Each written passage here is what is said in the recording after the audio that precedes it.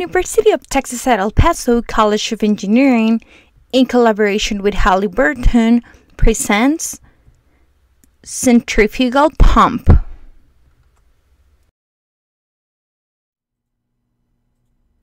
Before using any machinery, make sure to wear the proper personal protective equipment. When pumping fluid in a centrifugal pumping system, it is important to design your system with a net positive suction head, NPSH, to prevent cavitation.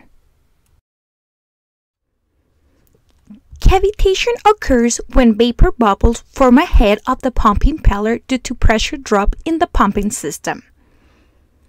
As the bubbles enter the pump and are swept along the impeller vanes, they implode due to a rising external pressure around the bubble. The implosion creates a shock wave which impinges on the impeller vanes and face, which damage the impeller, and pitting, erosion, and failure can occur. This activity also creates noise, and the pumping efficiency declines due to the high amount of vapor in the system.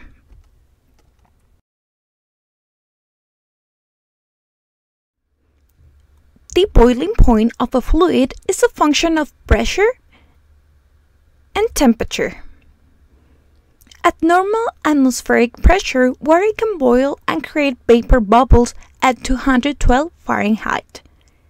If there is a large pressure drop in the system, the liquid will reach its vapor pressure at a relatively low temperature. For this lab, we will simulate a pressure drop scenario.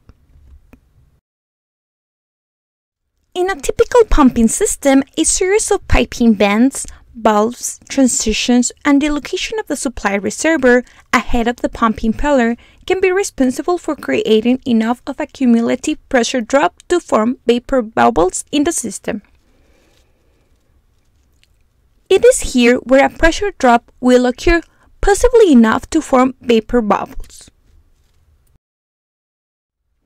The operator panel of the pump lab consists on a master power key, a prime pump on-off switch, and a control keypad. The view flow circuit consists on inlet valve, inlet pressure sensor, pump impeller, exit pressure sensor, flow meter, and an outlet valve.